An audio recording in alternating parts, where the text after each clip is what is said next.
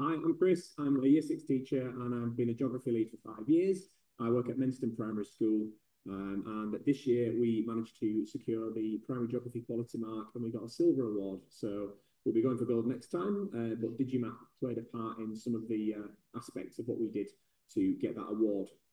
So in the coming slides, I'm going to show you a couple of things that we did, what it looked like in the book and how we did it on Digimap. And I'm also going to explain the rhetoric behind it, just giving you some criteria that came from that from that GA quality mark. So some criteria that say what you need to do, and then I'll sort of show how we use Digimap to fulfill that criteria. It's not from the national curriculum, but it's from the Geographical Association, so it's high quality stuff, and obviously it's kind of beyond the national curriculum. So hopefully it's in-depth good stuff as to what we're doing and why we're doing it. So first thing we did is we, in year 4, we measured the River Wharfe.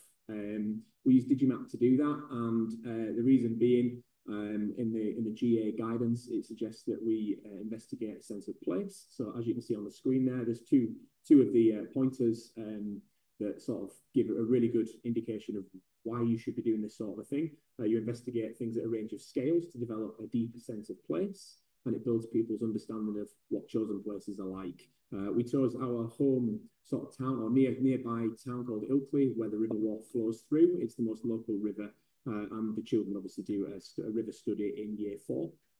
And it's the skills that they apply to be able to do that. They're using a range of geographical skills, using Digimap as their sort of chosen mapping system.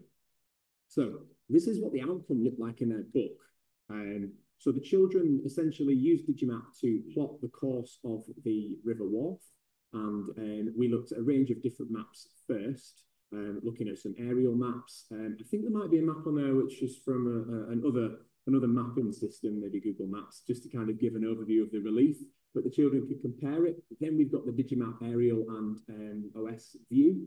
Then the children plotted the course using the distance measurement tool in Digimap, and they made comments about it using geographical vocabulary along the way, including confluence and tributaries, where the River Wharfe flows into the River Ouse and then goes out to an estuary of the sea. So overall, that's kind of the outcome in the books. And here's how we did it using Digimap, essentially using the measurement tool. So I'll try now moving to Digimap. Can you still see that, Denise? Is it now on Digimap on a map of England? Just a second. I was replying to the email. Yes, I can see that now. Yeah. Okay, so I'm just going to hit into the search bar Ilkley and hit enter, because that's our nearby town. And I'm going to select Ilkley, Bradford, and that takes us to our location straight away. Now that I'm in there, I can use the map selector and I can swap between an ordnance survey and an aerial map. So at the moment I'm on ordnance survey, I've selected aerial here, and if I slide between the two, it goes between the aerial view and the ordnance survey. Now, there are different reasons why you might want to use either the ordnance survey or the aerial map, but for the purposes of this, actually, the River Wharfe appears nice and clear on the aerial view map. So I'm going to use that for now, just because it's really clear where the River Wharfe is. Now, we can do this in different scales. We could zoom out and we could follow the River Wharfe all the way back to the source, way up in the Dales. And we could go all the way to the ocean, see where it meets the River Ouse near York, and then goes out into the Humber estuary. And that would be quite a lengthy task. So what we chose to do with our year 4 children is just sort of select 2 local villages and say, let's measure the distance of the River Wharfe between those 2 villages. So this is Ilkley, and our town of Menston is just up over here on the hill. So we sort of said, let's do it between maybe Addingham and through to Burley. And that meant that we could kind of get a set area and look at the length of the River Wharfe. So to do that, really simple, we go into the measurement tools and we click distance. And once we click distance, you literally just click on with your mouse and you can start plotting points by clicking and dragging and moving along the River Wharfe. So I did say I was going to go from Addingham, so I'll restart that. The reason I want to have another go is to show you that if you click and drag, you can plot a point and you can sort of go in straight lines as to wherever you like. And double click to end your distance. To delete the measurements that you've made a mistake on or you don't want, you can just hit the delete measurements, delete all. But this cool thing, which was really, really suited to following the course of the river, if you click whilst pressing shift, you can actually just hold your mouse button down and drag. So if I'm holding shift now, I'm clicking and I'm holding my mouse button, and this way I can just trace the path of the River Wharfe with my cursor. And as I do that now, I can get a really good indication without clicking 500 times to get the length of the River Wharfe. So along we went, and that's us measuring the River Wharfe. Now, our year 4 teachers were a bit nervous about doing this before they saw it. Once I showed them how easy it was, they were really, really positive, and they were like, yep, we can do that. Our kids can do that. There's all sorts of extensions you can do. You can go further if you want. You can make predictions. You can see how it changes from the distance following the actual river to if you were to take a straight line point and go from start to finish. We've got 11.7 kilometres there. If we do it following the course of the river, we've got 9.4 kilometres if we do it by measuring in a straight line. So it just gives you that sort of idea of how far it is from one place to another and how far, there we go, how far it is from one place to another as the crow flies, and then how far it is on the River Wharfe. And as I say, from that, we then popped all these bits into our books, looking at the different language and vocabulary for measuring the River Wharfe. So that was one real simple one. Another one is in year 6, we used overlays in Digimap, and that allowed us to look at biomes and population density. So again, looking at the rhetoric, it's giving children the opportunity, repeated opportunities to collect, observe and measure, record geographical information in a variety of ways through using maps. So we use Digimap to help us look at world maps and then look at different overlays in relation to the topics that we're looking at.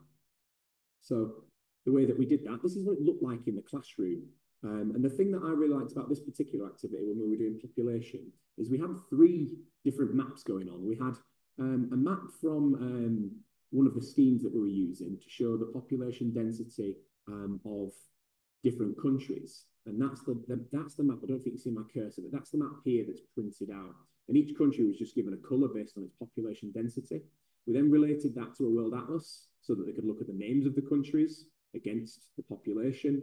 But then we used Digimap overlays, and this gives you a much more specific picture of where the population density is. So for example, you probably barely see it, but I'm sure you all know China and India have got very high population densities. So they're going to appear all one colour on this map down here. But in Digimap, it shows where the people in the country are. So not all of India has got super high population density. Not all of China has got super high population density. It's just specific areas in the cities. So this is what it looked like in the classroom, where the children are comparing 3 different maps. And this is how they recorded their results. We ended up drawing a graph. We looked at population over time and saw how the population had changed between 1500 and 1950. And then the children then made comments. They found different locations with low, medium and high population density, and then made comments on it based on some of the questions we popped up on the board for them. And this is what it looked like in Digimap and how we did it. So again, I'll go back to Digimap. Refresh my page, which should get rid of all those bits. And we're back to the UK. So I'm going to scroll out all the way for this one, so you've got more of the world map on. And this one's real simple. You hit overlays. And for this one, it was world human geography. So for world human geography, we click at the population density. And then instantly we get the population density in specific places. And so then we used a version of this map here, children looking at it, and they could see really specifically where the different highly populated areas are. And we've got the key down the side there. You can change the transparency on it to make it more prevalent, and then go back to see what countries we're looking at. And then we took this map and we compared that map, if I go back to this presentation. We compared that map there. These are the 2 maps I was talking about before. So India over here, we see with a high population density all over. But when we look at this map, we can see that there are areas with less population density. And we can kind of talk about why that might be, what physical features might be there, whether it's the mountains, whether it's really hot, if there's a deserty area. We can see where the cities are, the largely populated areas. Same then for Europe. But what we did, which was really interesting, is look at a satellite picture from space of the Earth at night. And then the children were able to kind of compare a Digimap, where the high population densities are, with a picture taken from space at night. And obviously those areas that show up very brightly on the map, that's where all the street backs are and all the cities are. And that really closely correlates with what you see on the high population densities. So it's just looking at a variety of different maps and looking at how population density can be represented. We also did it for biomes. In year 6, we do biomes. There's a bunch of different things and overlays that people can use throughout school. And the way that we chose to do that with our work on biomes is we go back to our overlays. And this time we look at world physical geography. And we can do biomes. Just click it up. And we were able to compare all the different types of biomes. I won't go into detail on this one. I'll just explain that we used it. And for our year 4s, they did mountain ranges. So they use all the significant mountain ranges in the world. For our year 5s, we looked at volcanoes around the Earth.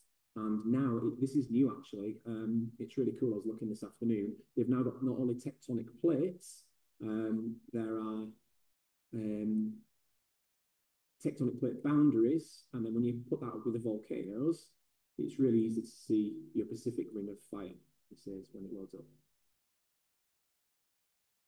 It's glitching a little bit. Okay, so if we go head this way, we can see our Pacific Ring of Fire starting to appear here. So I found it really useful for a bunch of different year groups, irrelevant of sort of what it is that you're studying. There's usually an overlay that you can use in your year group.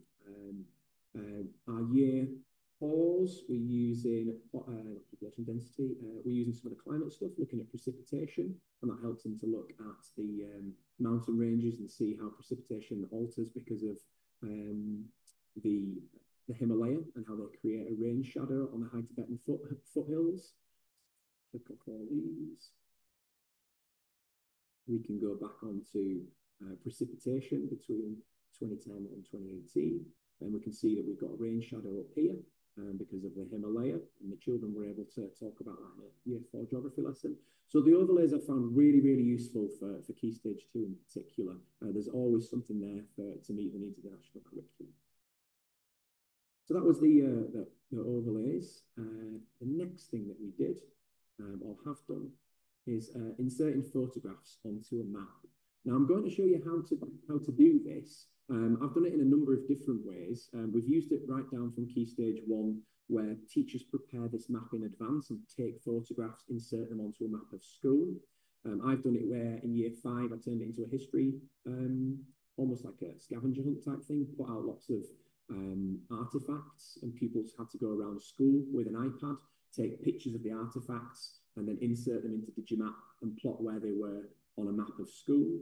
And I'm going to show you today a wider area, something that you might be able to do if you're on a field trip, just to take pictures and insert them into a map of a wider area. So again, the rhetoric behind this, the GA talk about fieldwork being really important, regular geography fieldwork using the school grounds, local and wider area to enable pupils to develop a better understanding of space.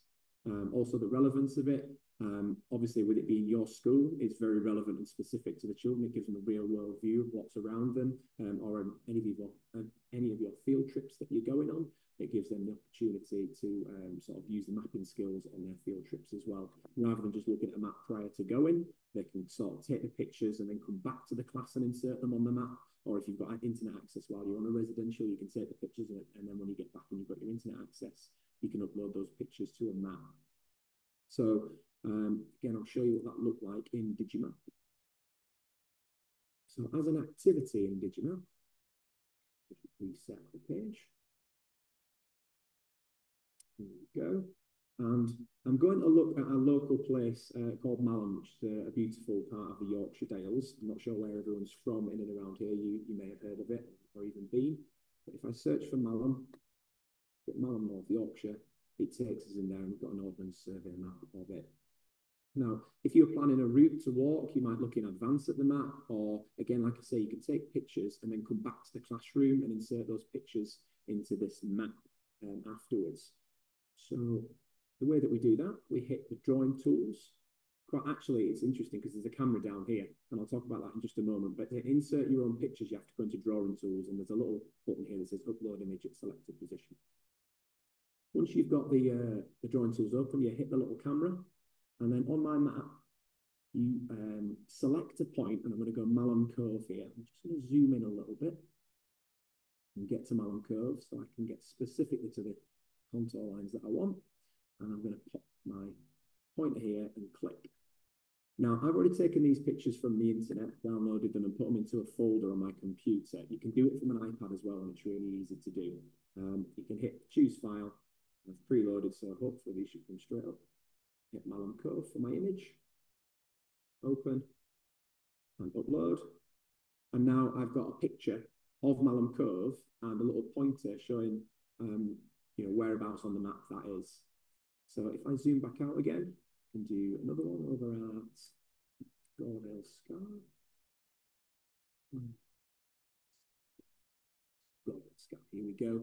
So if I zoom in and find Gordale Scar and the waterfall at Gordale Scar, I can just pop in, click on the image, click on the point where I've taken the photograph, choose the file, and I can pop in my picture of Gordale Scar. And then I've got a reference of pictures associated with the location that I've been. Finally, I've got one more for Malham Tarn, and that was around about here, so zoom in here. Again, you go to the image, click on the area where the picture was taken, select the file, and click Malham Tarn. Upload. So, beautiful picture of. So now I've got a reference of what I've seen on the walk that we went on our residential, and it's a good way of the children being able to locate places on an ordnance survey map or even an aerial map if you choose. Now, I did this activity once around school, like I say, with a history activity, and I did it with iPads, and everything was set up perfect. We had Wi-Fi all around the site. We had iPads that children could access with Digimap. I even had a little Google document so they could write things in there as well. They could take the pictures on the iPad, upload it. The one thing that I found is Digimap does allow you on an iPad to add the picture and take the picture right there and then, and you can just upload it immediately onto the map through Digimap. But the problem I found is if your connectivity went down, or if there was a glitch at all, you'd lose all the pictures and you'd have no work left saved. And the kids found that really frustrating if and when it happened to them. So what I learned was, if you're going to do that with an iPad, take out the iPad, take the photographs on the iPad and just do them in the camera roll, and then go into Digimap separately and upload them from your camera roll. That way, if Digimap has a glitch or something goes wrong, you lose connectivity or your Wi-Fi goes down or you stray too far and you lose the pictures, actually you've still got the photographs saved on your iPad and you can upload them really quickly again. It's quite quick and easy to do once you know where they've been and what you've taken. But if you just did it directly through Digimap and your Wi-Fi went down or something happened and there's a glitch, the pictures aren't actually stored anywhere, and you just lose all the images and you lose all your work. You've got to retake them all. So that was just a little tip that I found when I was doing it on the iPad. Take the pictures on your camera roll and then upload them to Digimap afterwards. So let me get back. I'll just hit refresh, reload. And there's just one last thing that we've used at our school that's been helpful, and there's no real rhetoric from this other one, other than sort of supporting staff in terms of helping them to understand Digimap and how they can use it. Lots of people wanted to save maps that they'd either created or used. The teachers might have made a map and they want to save it to show to children, or the children might have completed their maps, put all their pictures in, and then they want to save that map for future reference so they can look at it in another lesson. So to be able to do that, there is a save map option. So this way you get to have a cheeky little look at some of the maps that our teachers have made at our school. And it's just a case of like looking at the function, how you save those maps. So I'll go back to Digimap now. I realise I shouldn't have deleted that map. I should have left it in. Let me do another quick map. I'll go open.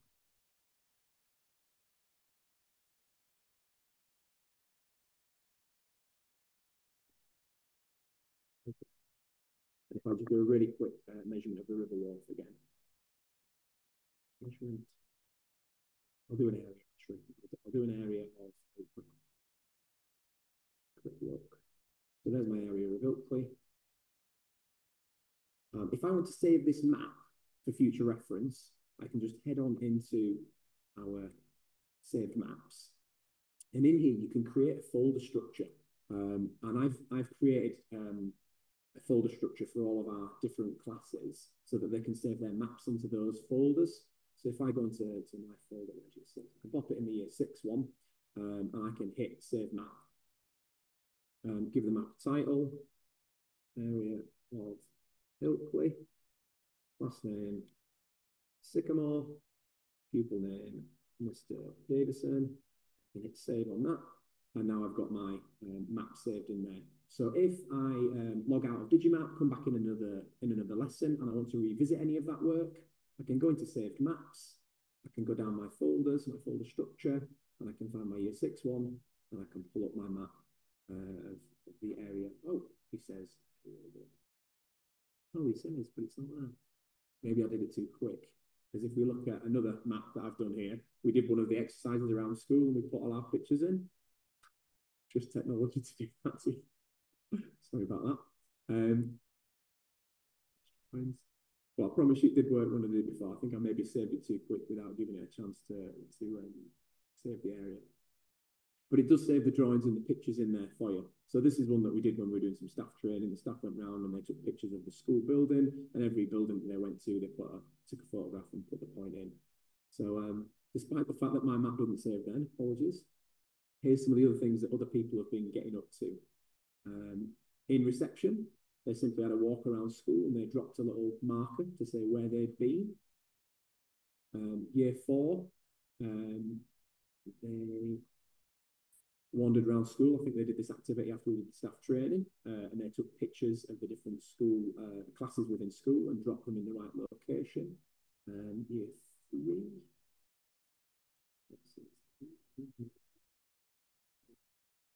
I've been on the save maps just like Robin Hood's Bay. This was it. This was in Key Stage 1. It was just they wanted to get to Robin Hood's Bay really quickly, so they literally just screen grabbed the location of Robin Hood's Bay. A labelled map of Whitby. I think this was done in Key Stage 1 again, just using the vocabulary of coasts. So they got the map up on the screen and then inserted the vocabulary, just to kind of show the types of landform that you'd find human and physical geography at the coast. And as I say, it's just other people within school who've then saved their maps to be able to bring up. So you can have it in a saved maps, you can create folders just to store all the maps there. So I probably spoke far too fast. There was a lot of stuff in there, but if anyone's got any questions about any of those specific things, then let me know and I'll try go through it again. But hopefully that was helpful to see some of the things we've been doing at Menston. Thank you. Hi, everybody. Yeah, I'm John. I'm a Year 6 teacher in the West Midlands, and I'm geography lead.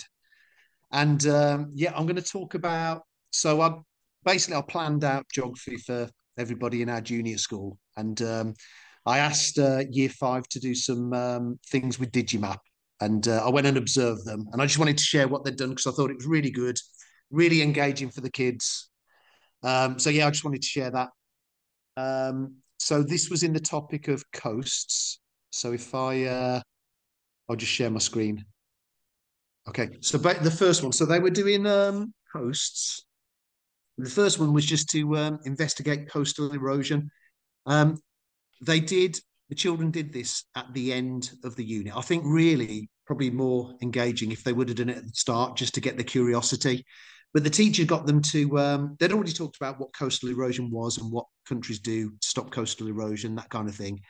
And we wanted them just to use Digimap to investigate rates of coastal erosion in the UK. So the end was looking something like this here. Actually, I'll just show you on Digimap how they did it. So the children went to with C.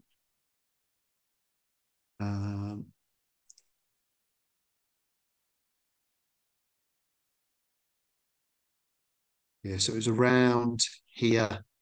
we got them to start. And yeah, around here. So we got,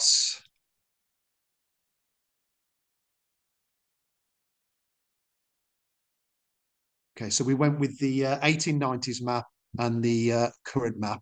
So we got them to, using the drawing tools, we got them to, so line, freehand. So if in purple, so on the current map, if I do where the edge of the beach is basically, so the edge of the beach and the children went down like that, and then we moved it over to the 1890s. Same again, so we choose a different color line. So it's an orange. So if we look where the edge of the beach was in the 1890s, okay, so we can, yeah, so we can compare them. So straight away, children are seeing. So I mean, they can use the text box as well. So if I go into, yeah, text box. So yeah, click on text box. So it's changed to yellow. But so they put in something like where beach meets, sorry, where beach ends now. And then they can just move that around. So it's that one, I think, isn't it? That's it. Where beach ends now, and then they can label that one text box. Where beach ends 1890s. Make that a bit smaller, and then move it around. Okay, so when they move between the two, imagine the yeah, imagine the learning from children, from 10-year-olds, when they see on the current map where the beach ended in the 1890s. Now that would have been in the sea. And then using the measuring tools, so distance,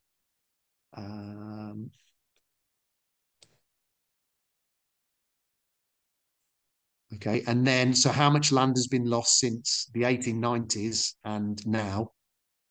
This one, wasn't it? Yeah, so 131 meters. Go somewhere else, 200 meters. Yeah, so basically, yeah, I thought this was fantastic. They can investigate different parts of the UK. Is the East Coast worse than the West Coast of the UK? And I think this year we'll do that at the start of the unit, just to really get their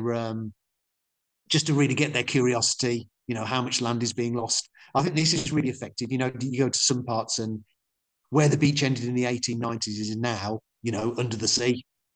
So I thought that was really good. So I wanted to share that one. Something else they did was comparing different types of coastal town when they were doing coasts. So if I come out of this one, so when I observed them, they were comparing Newquay in Cornwall.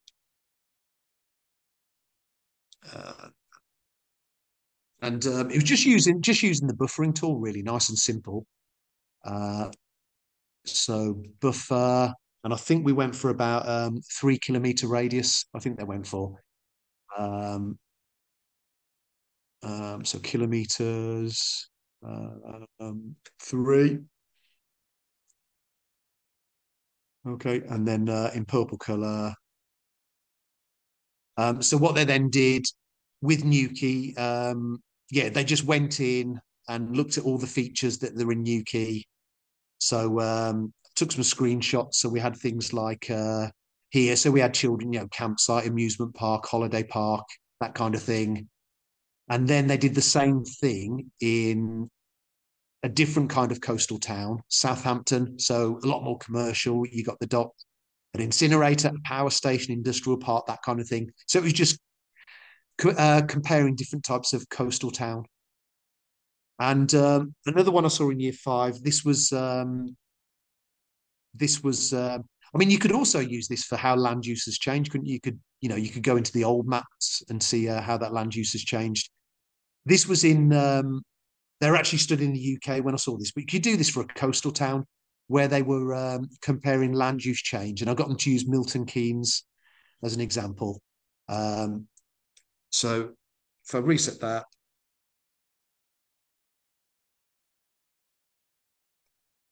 So Milton Keynes.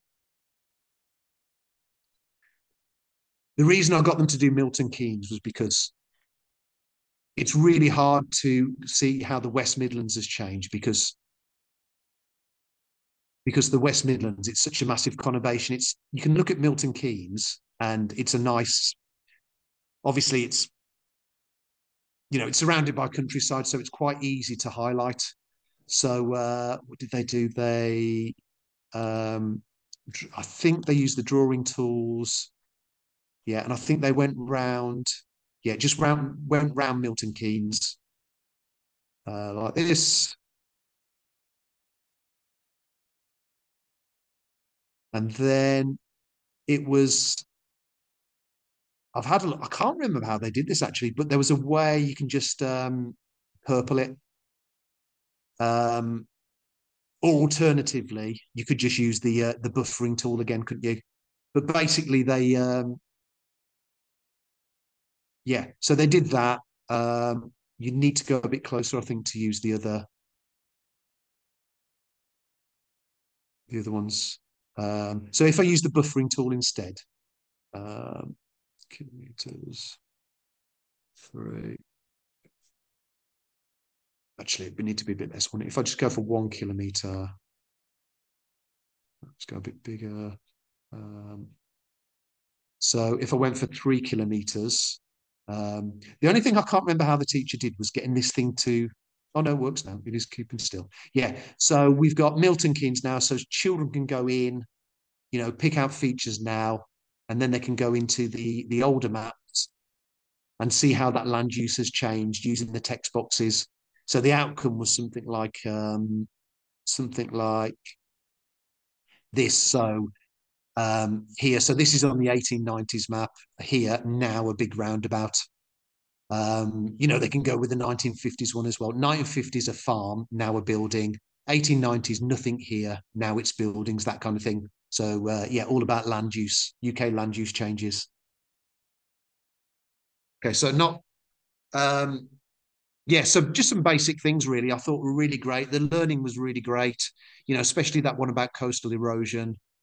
High levels of engagement. Yeah. So just sharing a few things that I'd seen in year 5 that I thought were really great. That's it.